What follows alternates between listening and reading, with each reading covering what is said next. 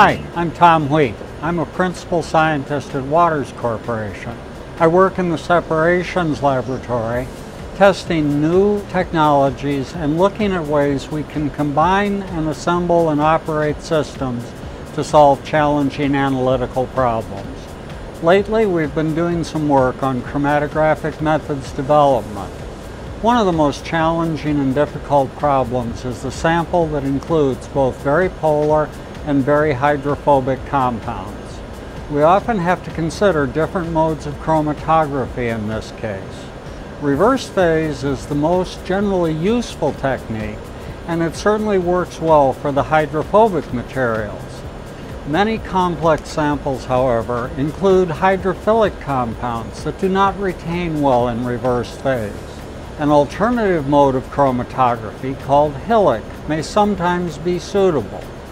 HILIC is short for hydrophilic interaction liquid chromatography. It is based on column packing materials with a polar surface layer and is used with a less polar organic mobile phase. The analytes are retained in a high concentration of organic solvent, usually acetonitrile. They are then eluted with an increasing concentration of water.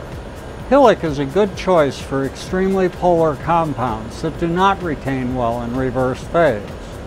But we want to address the samples that have both very polar and very nonpolar components.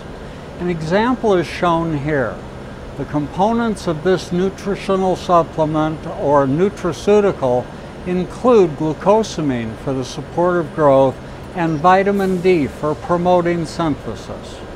One option is to analyze the sample by both chromatographic modes. This can be done in separation methods and runs that run on different systems. We would, however, like to make the assay more efficient and more flexible by automating both methods on a single system. For that approach, we configure the system in a particular way. Of course, we use a column manager containing both the reverse phase and the HILIC columns. But we make specific choices in the rest of the system to accommodate the disparate modes of chromatography. HILIC and reverse phase use different mobile phases, and the elution gradients are run in opposing directions. To efficiently execute the different methods, we choose to use a quaternary blending system, the ACQUITY UPLC H-class. The pump blends the solvents from stocks as needed for the chromatographic mode in use. We use the same stocks in the 4 solvent reservoirs: water, acetonitrile, formic acid, and ammonium formate. Each separation uses its own programmed method. This is the reverse phase method. It uses a gradient from reservoir A to B while drawing modifier from C. And this is the HILIC method. It uses a gradient from reservoir B to A while drawing the modifier from D. We also have to pay attention to the injector, since the solvent delivering the sample to the column affects the chromatography. The two modes have opposing requirements. By choosing the flow-through needle of the ACQUITY Sample Manager, the sample is delivered in the initial strength mobile phase for either selected method. Finally, the two components of this sample have very different detectability. The vitamin D is a good UV absorber, while the glucosamine is completely transparent. So we use the parallel detection with the ACQUITY QDA mass detector and the ACQUITY UPLC PDA.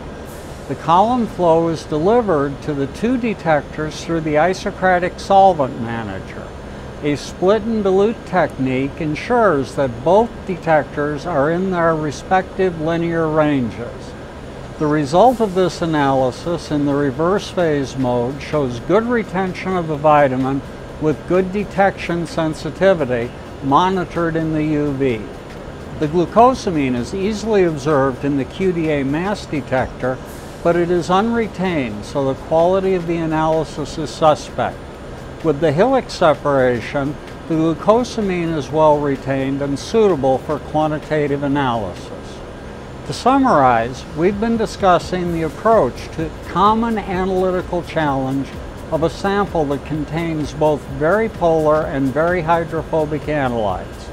We combined instrument and column chemistry properties with unique detectors to provide a single automated solution.